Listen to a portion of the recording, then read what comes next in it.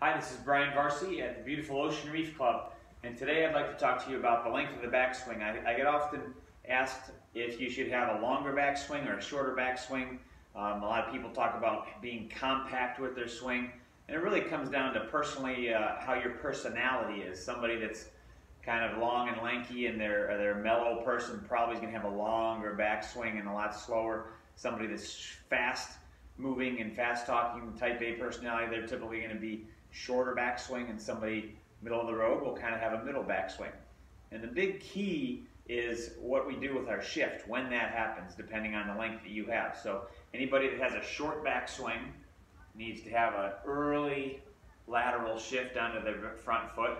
Somebody that has a medium length backswing can have slightly later. And somebody with a long, Freddie Couples, Bob Murphy, slow, they have a little bit later shift to that front foot. So let me see if I can show you 3 different examples here.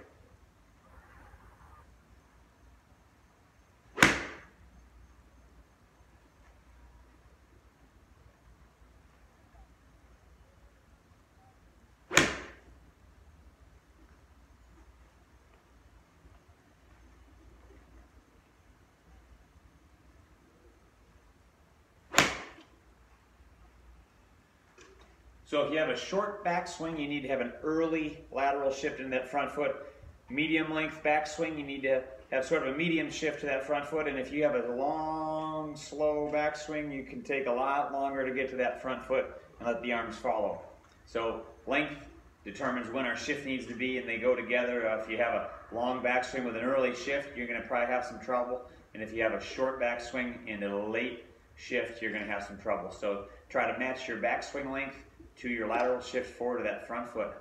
Thanks.